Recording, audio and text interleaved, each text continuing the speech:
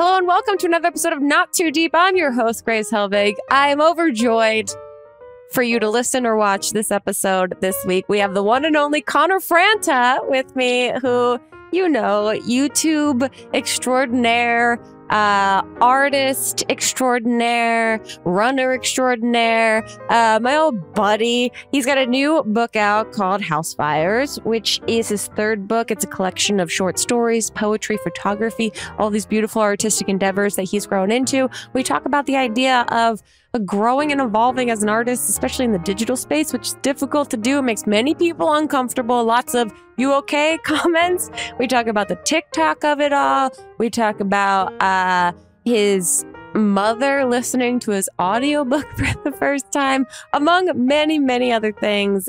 Connor is just such a joy to listen to. He's got such wise advice and thoughts about the world, especially one coming from a beautiful artistic soul. Can tell that also has a great sense of humor. So please enjoy this episode of Not Too Deep with Connor FRANTA. Not too deep,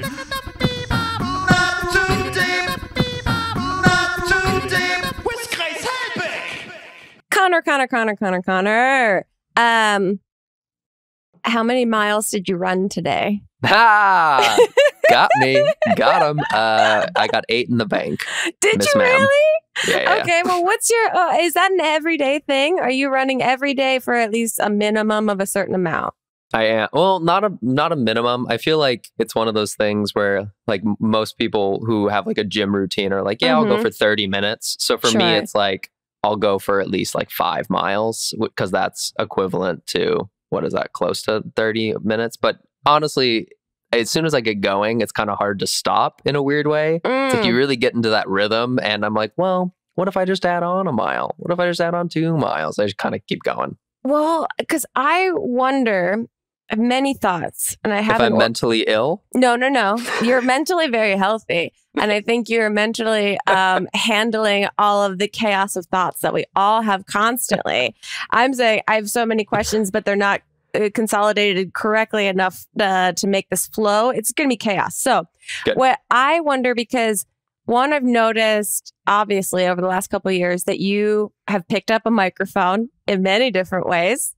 I love this little handheld microphone, Connor, in TikTok, in YouTube, in your now Soft Lunch podcast. Yes. I was recording an episode before this. I like the long form. Oh, tell me about that, because we've all come from this like hyper edited, like let's curate an essence of ourselves. And now you're kind of unediting yourself in a way.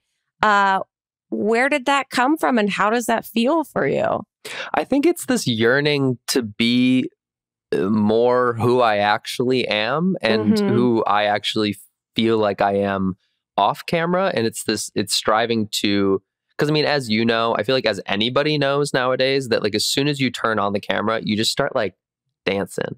You start dancing or putting question marks around your head or smiling awkwardly. You just like don't know how to act in front of a camera naturally. So it's me striving to be a little bit closer to who I think I actually am in some way. And it's still, even, you know, an unedited podcast, I still find myself going like da da da da da da da da. And well, it's interesting because and we're going to talk about your newest book and all of that in a little bit. But the idea that like you started in this world in a very strictly collaborative sense, like you started in a collaboration channel, one of the first of now many, and now you've worked so individually that it feels like you got that collaboration out of your system and now you get to just be yourself with your own thoughts, like explaining to people, this is linearly and succinctly how I think about the world and things. Is that purposeful? Like, do you, if the idea of like collaboration stuff comes up, are you like, I much prefer my solitude, my own thoughts, which is why I link it to the running so much, because I imagine that when you run, you just have this plethora of thoughts to you and yourself. For sure. I mean, I think it was like a natural progression to work as a team, but then kind of have a strong desire for individuality. I think that seems like exactly what happens within any group, whether it be like a One Direction or a YouTube channel, a group of YouTubers who can't sing, who are described as a boy band. Yes. Still is the A question. band of boys. Yeah, we are a band of boys. And actually now it's a band of boys and one woman and one woman. So Yes. I can't wait for a reunion at some point because it's going to be like an episode of like Dr. Phil or something. It'll be amazing. I feel like it's already been a little bit of that. Basically at this point. But no, yeah. So it was like just a desire to be an individual and to see who I was as myself and as an individual. And I've been fighting with this idea of like, am I me or am I a collection of everyone else around me?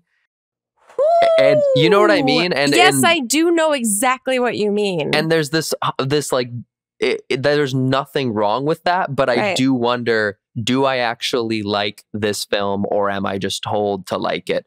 Do I actually like this type of music or have I just been liking it because of that person? And there was this realization with many aspects of my life in that way, this realization of like, who am I? What do I actually believe in? And the curiosity that followed, I guess, has been kind of the chaos of the last like 5 years of my life. I think that's so beautiful. I feel like I connect with that so deeply because I'm also in a bit of that world of, you know, like you said earlier, when you spend years doing this like individual content creation where you are the writer, star, producer, marketing team, editor, et cetera, et cetera, et cetera. It can feel very like, oh my God, look, I can do all these things. But then at the same time, you can step back after years and go, I've become this persona, this something for everyone else, this for external validation that like, who am I if I am left alone to my own thoughts, feelings, opinions, etc. And how do I trust myself to feel what I actually feel? Yeah. And then you add in the layer of like, of scrutiny or judgment that comes with having certain opinions on the internet. So then you're also editing yourself to not say the real thing because you don't want to potentially hurt someone's feelings or potentially hurt like a group of people's feelings. Like even I was just filming a podcast today talking about Taylor Swift and I'm like, I have nothing but good things to say. But I kept thinking, what if I do say something that's a little bit controversial, even though it's my real opinion and it's not at all harmful, but it's taken as something harmful. I'm like, is that really that bad? Gosh. It's a constant game of how do I care what other people think, or am I worried about the way other people will interpret what I think? It's chaotic, but also I wonder for you, like you said, that you are now just sitting down by yourself, kind of talking through your feelings about things, like one-man therapy in a way for a bunch of people to listen to at the other end of it. If that is like just sort of untangling, this world in which you live in on YouTube for so long, where you get so like woven into a specific type of person. Now you're like, what if I just start peeling away these threads little by little and see what's there? A little bit. And like, I can see how like to some people that would be either stressful or even concerning. But to me, I've decided to look at not even like an unraveling, but like you said, kind of a peeling of the onion. We're ogres, we have layers. Yes. This is a Shrek reference. Shrek was the first animated film to ever win an Oscar. You should know that fact. It's important. This kid knows everything. Yeah, I just love my great green facts. I think of that as like a fun, exciting journey. And I think that is a revelation I've had in later on in my life that, you know, the confusion and the mess that we find ourselves in can be enjoyable because it's normal and it's human and it's just going to be a part of life. So you can either like dread it or have fun with it. And I've decided to have fun with it. Yeah, a couple of things. You, one, have this beautiful balance between this deep appreciation and affinity and for aesthetic, for art, for beauty, for small nuanced moments in life that are overlooked but truly deeply beautiful. And then you also have this balance of being very cheeky and funny and silly about things. And I think that's truly a great balance to all of it because it shows, I think this overall like growth. I think you can get so stuck in being one way or the other, or having to be one way or the other, that to be able to exist in this like paradox of taking things seriously and also seeing the comedy is very revelatory, I think. And so anyone that's scared of what you're doing, I think they're just not ready to grow up. That's what I tell myself when I think about it late at night. I'm like, it's them, it's not me. It could never be me. But that's the crazy thing. And I'm sure you get so many comments, and I've seen you respond to some stuff on TikTok, which kills me when you respond so deadpan to people being like idolizing you as what you were versus who you are. I love to. My favorite is the no heart. So if someone says like, are you okay? I go, no. Like, it kills me.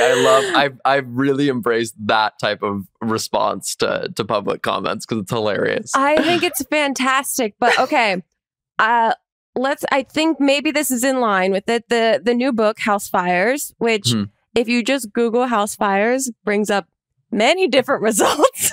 It's the little girl watching the house on fire. That's me. Yeah, I started to Google house fire, and then it was just like house fires in your neighborhood. And I was like, well, no, that's not necessarily what I need right now. So this is described as, and I quote, a raw depiction of a young man's emotional warfare with his past, the days of wandering through modern times in search of purpose, and the electricity flying from tomorrow's potential. Many flowery words. There are lots of adjectives, descriptors. Well, it's a book of poetry and photography, right? And short essays, yeah. And short. Okay, so how did you stumble on this as being your third book, and how has it been now that it's out in the world with people? I think I've written 3 books. The first one was very much memoir-esque, which people found funny because, as a 21-year-old writing a memoir. But the more I've let that sit, the more I'm like, people who are under 21 make amazing art all the time. Why is this like a funny concept? Yeah. I was like, there are people who have Grammys, Oscars, who were like 15 years old and they made in unbelievably empowering music. Why stifle creativity at a young age? So I've definitely had a little bit of a fuck you to people like that. Sure. Of like, stop stifling people's creativity.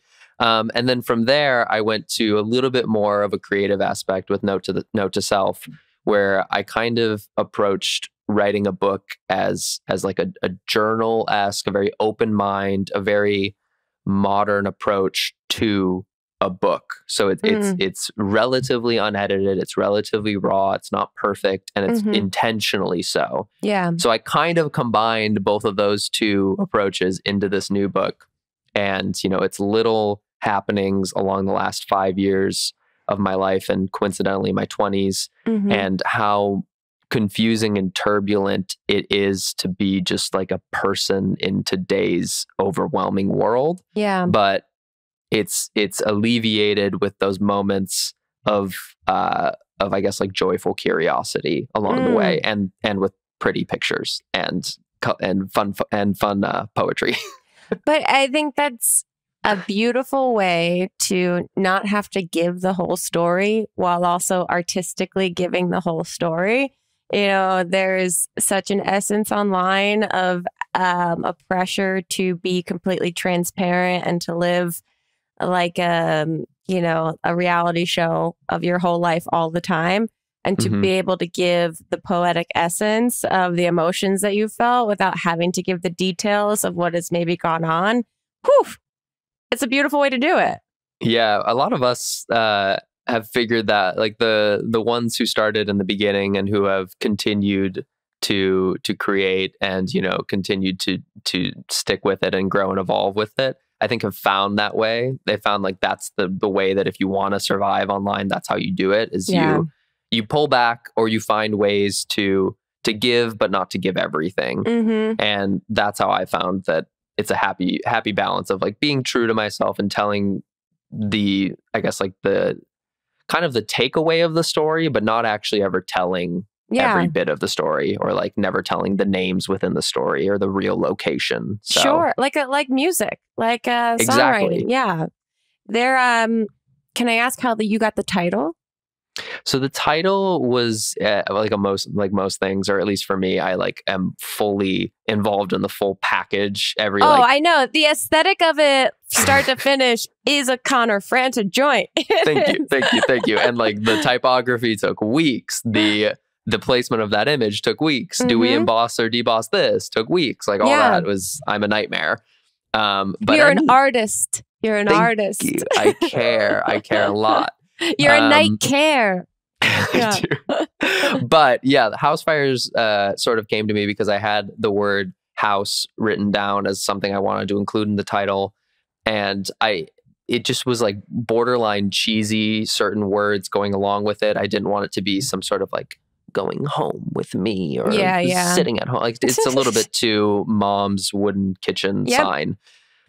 So fire and house together came to me as this idea of like a house is a safe place, a fire is a destructive object. So throughout your entire life, you're kind of having to build these homes and burn them down and build these homes and burn them down. It's like a constant growing of identity and you're changing as you're going. And that could be seen as like devastation, or it could be seen as like a brand new opportunity right in front of you. And it's this beautiful metaphor that is kind of hard to fully understand. No, it's death rebirth cycles. They happen to us constantly in so many different levels and aspects of our lives.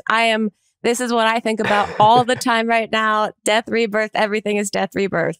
And again, like some people have been like, that seems so sad. I'm like, to me, it seems beautiful and opportunistic. It doesn't have to be sad. Like you're thinking about it way too literally. It's not an actual house fire. Nobody is dying. You are not losing old photographs and possessions. It's fine. But it's also, I mean, you can get so deep into it and you can also stay like on the surface, because you could say, you know, what is our idea of home? Where's our idea of identity? Where do we find our safe space? And then as we grow up, that changes. So you light that house on fire, you move on to something new, or the house gets burned down for some capacity in a metaphorical sense. And then you move on and you find a new home somewhere else. Or like the idea of what you thought your future was going to be, which it'll never fully be because you can't actually know what's going to happen to you along the way. You have to constantly like burn down that idea and rebuild the idea as new things happen to you. And that's how I feel like my entire life has been. It's like, I think I understand it, or I think I know what's going to happen next year. And then something brand new occurs. And again, doesn't have to be like this painful loss. It's this new beginning. Yep. All right. We're going to take a quick break. Everyone marinate on that for a little bit. Find your fire extinguishers wherever they might be in your house and marinate on that. We'll be right back with more Not Too Deep. Not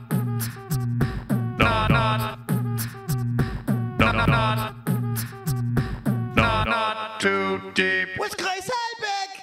Hello, listeners. Grace Helbig here, wanting to say two things. A big thank you for listening to the podcast. If you're a regular listener, if this is your first time listening, welcome and thank you. And second thing, if you are enjoying yourself here in this not too deep world we've built and you'd like to leave us a review, that would be so wonderful. If you can go to the iTunes store, the App Store, and leave us a lovely little review, comment. How are you feeling? Good, bad, otherwise? Maybe just good or otherwise would be appreciated. Other than that, enjoy the podcast. But I will, now that we're back in, Connor, talk to you about the TikTok of all of it. Oh, nice. Hit me with it. What do you think about the TikTok of all of it? Because I only stumbled on a couple weeks ago, maybe a couple months ago, because I don't understand time, to your TikTok. And you're just on there being hilarious. And I was like, oh my God, Connor's fucking nailing this. I got to figure this shit out. Thank you. That's sweet of you. Well, okay. So how do you approach TikTok? Because as someone that's been, you know, like we all have been on all these other platforms for so long, and you get this new one and you go into it, you've probably been on there for a while now. When you're like, I'm going to slide under the radar and just be Connor Franta on TikTok, but not really tell anyone. Exactly. And I think it was totally unintentional. Like I was so allergic to it for so long. Of like, I just don't want to do another thing. It wasn't even that I didn't like it. It was like, another thing I have to worry about. Yeah. God, like, and I see how much time people put into it, uploading like 10 times a day. And I'm like, I can't do that. I'll die. Which I just want to give a caveat, because some people might hear that and be like, you don't have to worry about it. You're all set, whatever. When you worked in social media for a decade and your whole entire job description is to be available and making individual content on these platforms, you have to worry about a new platform coming up. It's like if you're the CEO of a business and all of a sudden they start a new franchise in some town, you have to go make sure that that franchise represents your business. And like once you start realizing what works, like statistically what works, if you're ignoring it, then it's like, why are you participating in it if you know that there's a better way to do it? Yeah. So me seeing that when TikTok is like, yeah, it definitely works better to upload 10 times a day and just see what hits. I'm like, I don't have the capacity to do that. So eventually I just got over it and was using the app just to send TikToks to my friends, like making my own and then just sending them. And eventually one day I said, oh, this is funny, man, I'll just upload it. And then I got like 4 million views. And I'm like, oh. So like, the magic's not gone from old FRANTA over here. I did think that. I did think, oh, he's still got it. He's still got it. And then I also thought, oh, it can be that simple. It can be just something that takes me 2 seconds to make and is fun and funny. And if I upload it, it does well, that's great. But if I don't, who cares? Yeah. And I was like, oh, it could be just that simple, couldn't it? Yeah. It really could be if I want it to be. We're so programmed that everything has to be the best thing we've ever done all the time, constantly. I know. And like, yeah, I've had a few ideas that haven't hit, or ones that took longer than a couple seconds to make and did hit. But like, I try not, it's not on my calendar. Like YouTube videos are very much something I think about, schedule in, and put effort in. And TikToks, I like to try not to.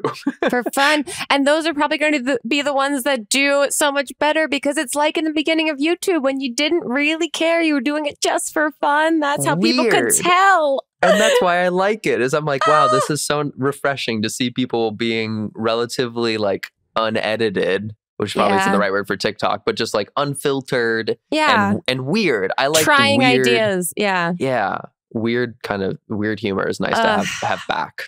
Oh my gosh, I know. I haven't gotten there yet, but I would like to. I'm still in the phase of, I don't know how to do this, and I'm putting too much pressure on myself to know exactly how to do this, and I'm not letting myself be as free as I want.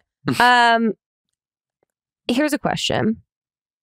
If someone were to direct a movie about your life, or let's say some loose essence artistic film loosely based on your life, who would you want to direct the movie? And it can't be you.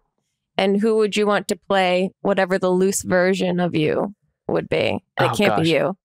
It's tough because I love film. Film is one of my many passions. Like I see movies every week. I sit down and watch movies every night if I can. Like I'm always trying to digest film, because I think it informs. I think it is the reason why a lot of people say I have a strong aesthetic, is because I'm really conscious of that. Yeah. And like the first person that comes to mind, which is like a recent director I really like, is Barry Jenkins. Barry Jenkins has done a bunch of fantastic films, and he just captures kind of I don't know, like raw human moments in a very beautiful way. Cool. You should check out If Beale Street Could Talk. That's a great film by Barry Jenkins. And someone who could play me, oh God. It's like, do I pick it based upon looks alone, or an actor I actually like? I know this is a very entrapment kind of question. Yeah, I'm like, the hottest man in the world, he can play me. How about that? Okay, let's see. Okay, I'll limit it to this. Timothy Chalamet, or okay, 3 options.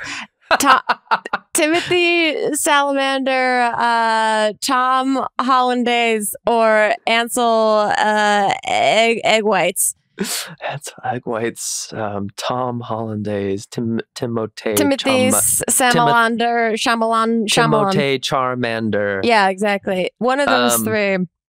In terms of like who's acting, I think everyone's got, like, I actually think all of them are great actors, but if I was gonna pick not based upon looks and just based upon acting, Tomato Chalet is definitely in there for me. You heard it here first, y'all. Okay. All right, Connor, I think you've answered these questions long in the past, but we're going to hit you with them again. The 2 questions that I ask every single guest that is here on the podcast with me. The first is, who, alive or dead, would you most like to throw cold spaghetti at?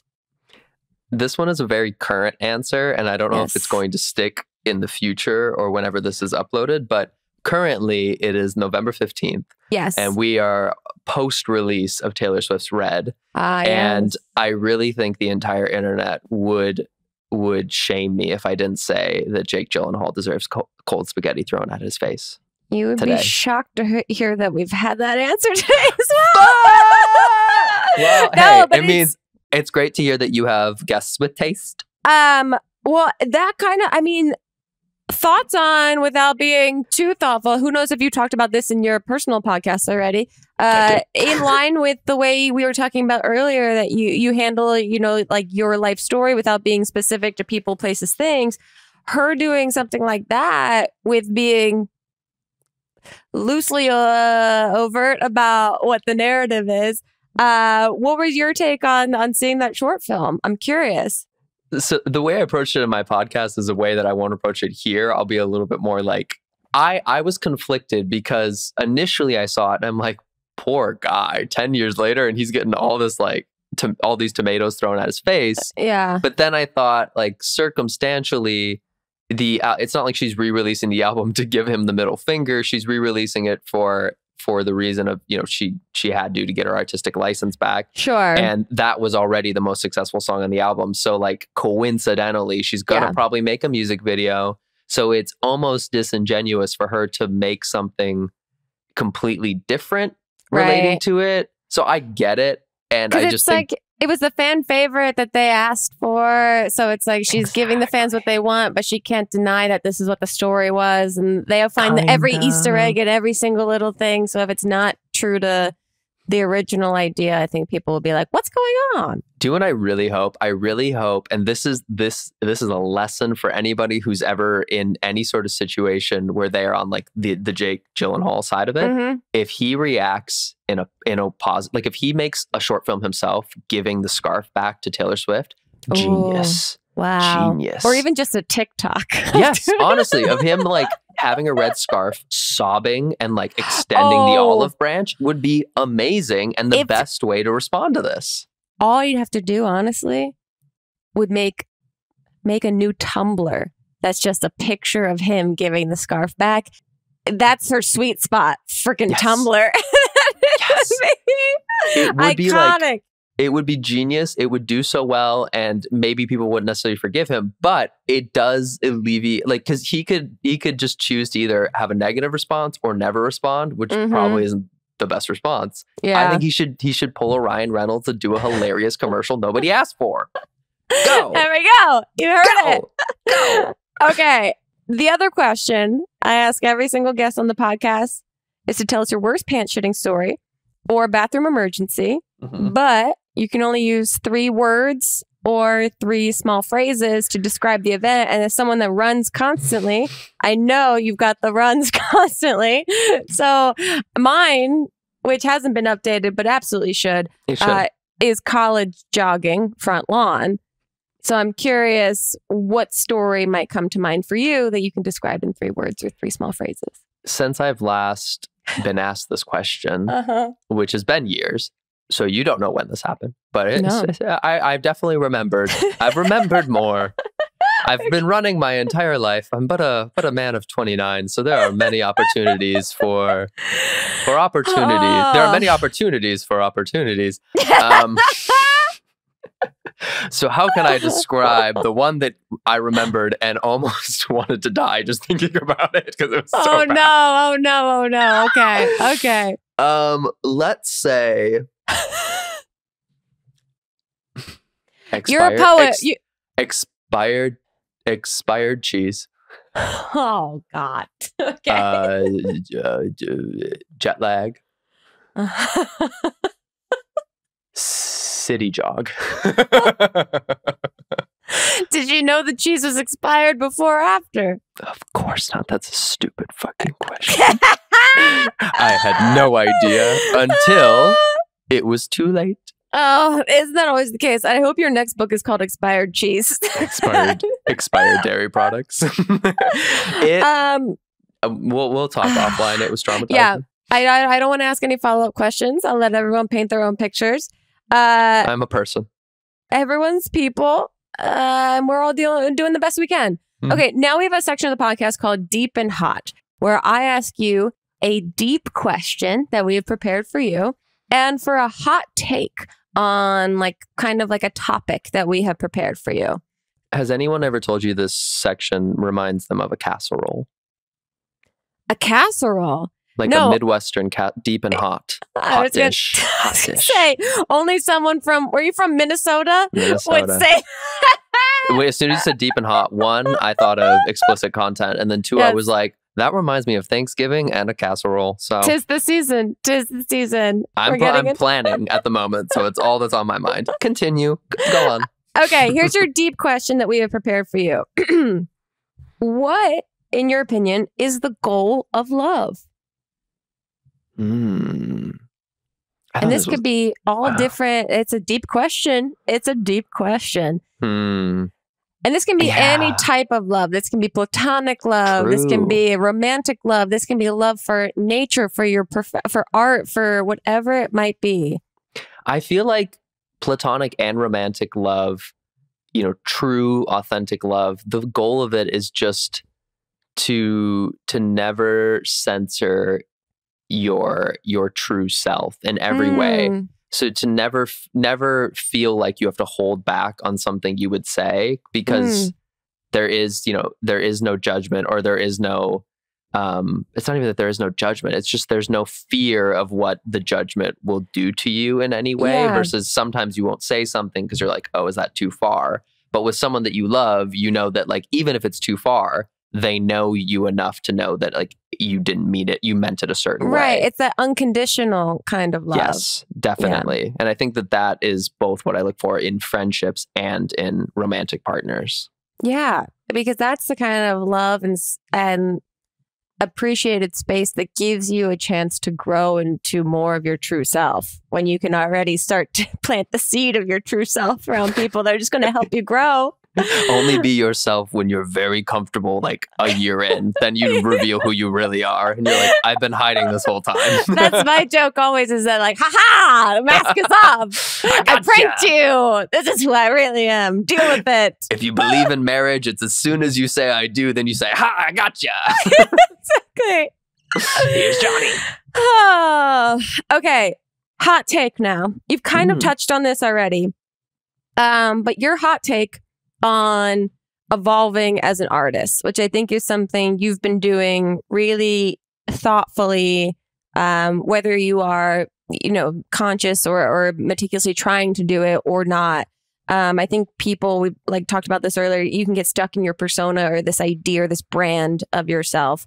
Do you make a conscious effort to evolve as an artist, or is it something that's just kind of naturally happened the more you try to be true to yourself?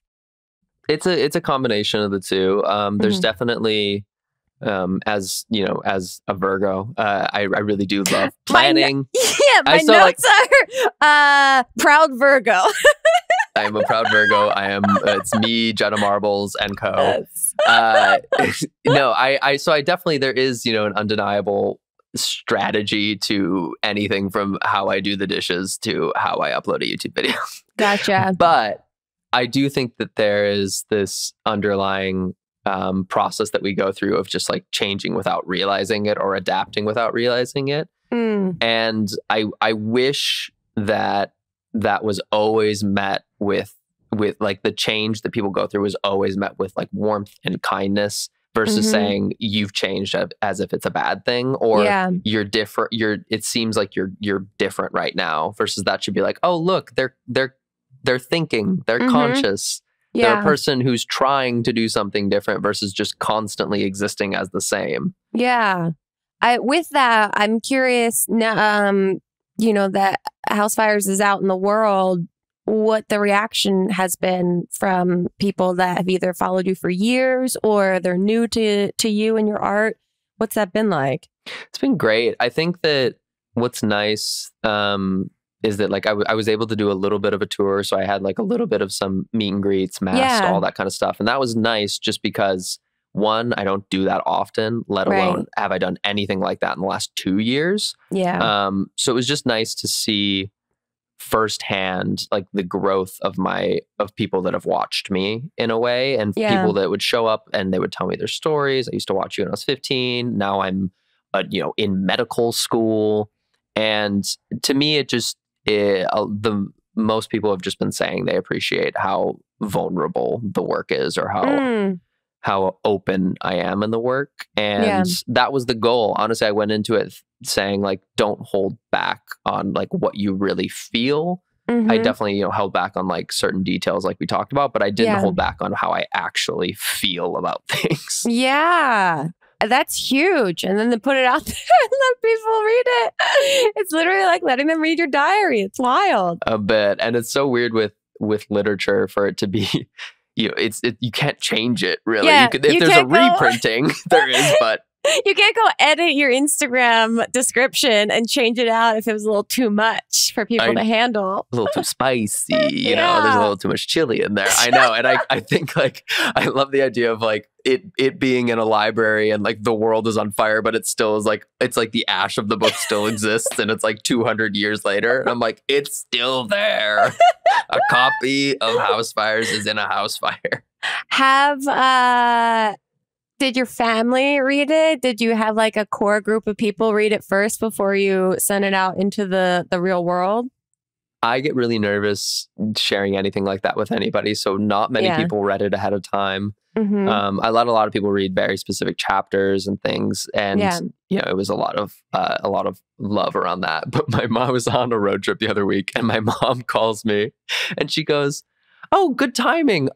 We just finished listening to your audiobook." And I said, "I mean this in the nicest way. I can't talk to you right now that you've informed me of that. I actually need to hang up this phone. Gross, weird. Talk to you later. I love you. I appreciate you. Bye." I love you. I need to establish some boundaries really quickly, but I love you. Thank you so much. I was like, "You can do that. Just don't tell me about it, please." Oh God. Yeah, it was a lot. It was a lot to take in. Have you talked since? Have we No, we'll never talk again, actually. I don't have a mother. I burned that bridge in this house fire. I committed arson. I literally lit their house on fire. They aren't living there anymore. It sounds like it's going well. I mean, anything that is that personal and that emotional and that artistic is always going to have a bit of a lot to process after all of it. It's nice. It's freeing. Again, it's a different way of approaching things like that. It could be terrifying and it could be uncomfortable, or you could be, there's no reason to fear the truth because it is what it is. There's no reason to run away from it because it will always be your truth in that moment, even if it changes later on. It's like, that was what I felt then. I can't lie. That is how I felt. So what's there to be afraid of? Well, that's another thing to be tofu and marinate on for a little bit. We're going to take one last break. When we get back, we have a question sent to us that you and I can work together to give some very unprofessional advice because you've already given so much. We'll be right back with more Not Too Deep. Not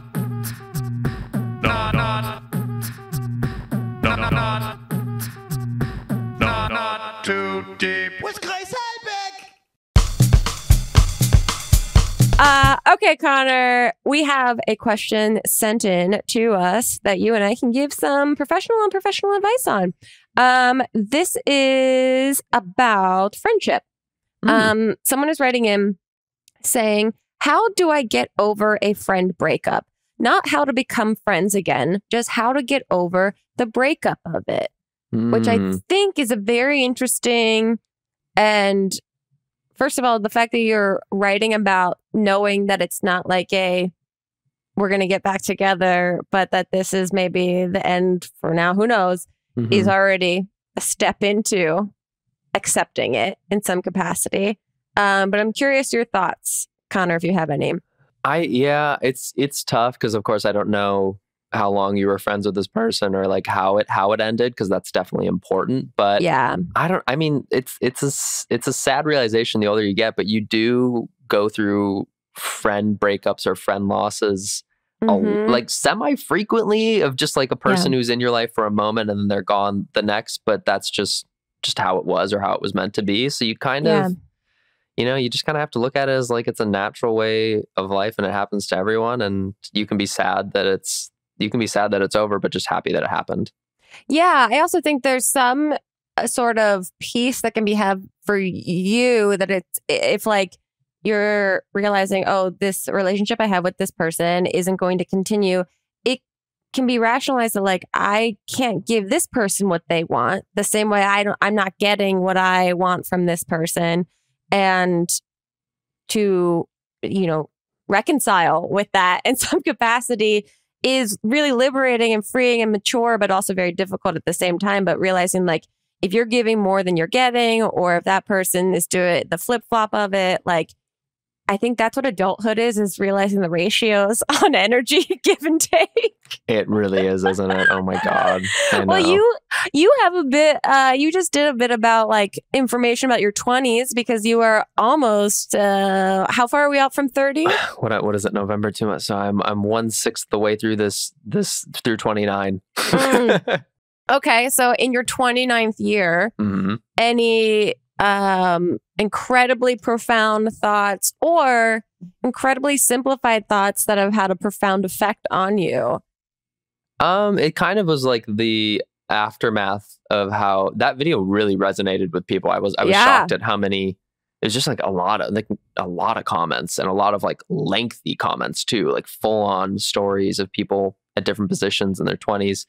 And it's just, I wish that often in my 20s, I just didn't take things as seriously as they were. I made a video about that last week of just, it's not that things aren't serious, but I wish I didn't make it seem like everything was the end of the world always, or that I let things get me in such an emotional rut sometimes. And I feel like that happened a lot during my 20s. And then if you ask me about what was that, if you were like, oh yeah, that one time you were really sad like 2 months ago, I'd be like, yeah, I don't even remember what it was about, because it didn't really matter. It just seemed like it was the end of the world. So there's so many things that I'm like, just like chill. Just chill if you can.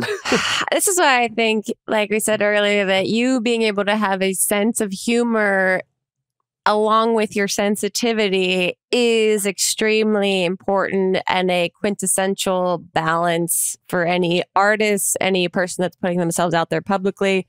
Like, you have to be able to find the humor in the things that seem incredibly debilitating and devastating. I mean, to a degree, depending on what the specifics are. Yeah. But, the things that you think is going to crash your world, and sometimes you can find something. Oh, for sure. I mean, like some of the times where like something devastating happened to me, I either break down or I break out in laughter because it's so comical. Like there was one day I had where someone tried to break into my house. I got in a car accident and I was supposed to get a tattoo the same day. And I was laughing at how hilarious that entire cycle was of me being like, someone tried to break into my house. Oh my God, I'll get over it. It's fine. And then I get into a car accident on the way to get a permanent tattoo on my body. And I thought, I am not remembering this day. The idea that I would get something permanently on my body, and every time I looked at it, I would think like break-in, and car accident. And like all of it was just so funny to me at the very end of it. But it could have been debilitating if I would have allowed it to be. Yeah. Did you ever get the tattoo? No, sadly I didn't. I mean, I got for the best. I got more tattoos, but I didn't get that specific one, sadly. But okay. That was the universe really trying to tell you not to get that tattoo, I think. That's kind of what I said, because I could have kept driving. The vehicle didn't need to like be fixed that bad. I could have kept driving, but I said, no, thank you. I don't need that on me right now. I don't know if this emotional roller coaster is the ride I should be on to put something permanent on my body right now. Definitely. Exactly. And it's like, that could have sent me into a spiral, but I just, in that moment, I was like, this is comically horrible. Oh, yeah. Well, you can zoom out a little bit on all of it. Connor, we're getting to the end of the podcast. I can't thank you enough. What is on the horizons for you? I know you just had this book come out that will still be, in your ether promoting and making sure people have in their hands and their brains, and mothers have it in their audiobook files. You can listen to it, but don't tell me. Yes. It's a lot of, as you know, it's like working on these long form projects. You spend so much time working on it that when it's actually out, you're like, oh yeah, the journey kind of begins now. So it's a lot of promotion of it, a lot of, reminding people they can have it on any type of, they can have it in physical form. They can have it on a Kindle, an iPad. They can listen to the audiobook that took me a week to record, all of that. But beyond that, it's just, it's just kind of like living and creating, making YouTube videos, making TikToks when I feel about it. I have a photo shoot for a magazine next week that I'm photographing and a commercial that I'm in the week after that. So it's just like fun. I love life. We haven't even touched on the idea that you're a professional photographer on top of all of this, which blows my freaking brains. But it's so fun. But that's your staying true to the little flame of art inside of you and going wherever the candle blows. Like you're like a candle in the wind, some might say. A candle in the wind. Connor, for making time for us, we like to give a token of our appreciation for all of our guests. And that is a personalized horoscope from us to you that Melissa has put in the chat for you if you'd like to read it aloud for all of us. Dear Virgo, maiden of the stars. Ooh. Your sign may bring about a stubbornness in you that you already know the right answer to a problem. However, there's power in learning both sides of a situation rather than opposing fights. So from now on, let's say you play for both teams. Wait, don't take that the wrong way. Yeah, the stars are silly gooses. Yep. Well, both teams, I mean, you never know. You never know. You never know. Connor, where can people get the book if they don't already have it? Where can they listen to your new-ish podcast? Where can they follow you on TikTok? All of the things. Well, I've just changed all my usernames to @MaidenOfTheStars, so you can go follow me across all socials. No, your boy is @ConnorFranta on all socials. Got them all on lockdown.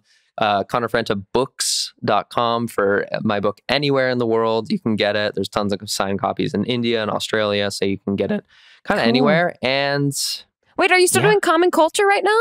We're on a little bit of a hiatus, but there will be more coming soon. Great. Yes. I love the crypticness of it. Oh, of course. There always is. Always plans. Congratulations. And thank you so much for talking to us about all this. Follow this beautiful budding artist, hilarious human being, wherever he is and whatever he's doing. I'm obsessed. Thank you again, Connor. And we'll see you guys next time on another episode, Not Too Deep. Goodbye. Too deep, too deep, too deep, not too deep with Grace Helbig. Not Too Deep is a production of Grace Helbig Incorporated, producer Melissa D. Montz, edited by Shireen Lani Yunus, post-production sound by Chris Henry, and an extra special thanks to Flula for the theme music.